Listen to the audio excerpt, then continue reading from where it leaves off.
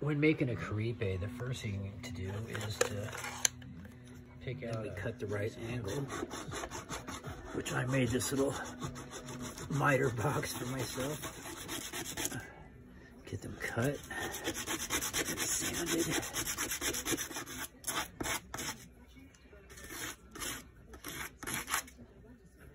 Get them so they line up. A little glue on here. Put them together.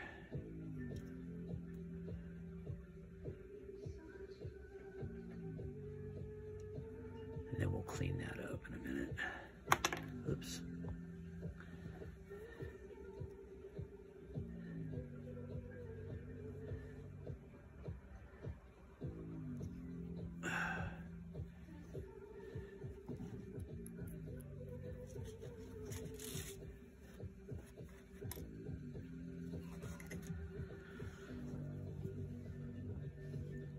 Put a little glue on gaps here. Sand those down with the glue. And that cleans those up pretty good.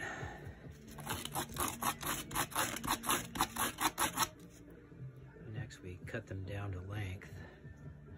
I do this one about here. Now that they're cut down to the right length, we'll sand down the edges.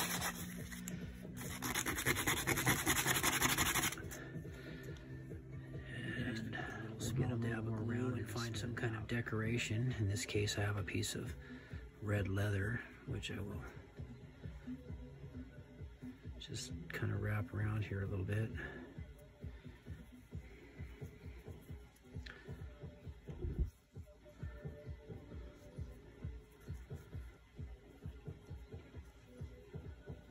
And then that'll make a nice little decoration down the piece. Now the Kuripi is finished. Ta-da! Have a little bit of the Rapeh. You pack a little bit in the end there. And oh yeah, the new little Kuripi. It works. Oh yeah.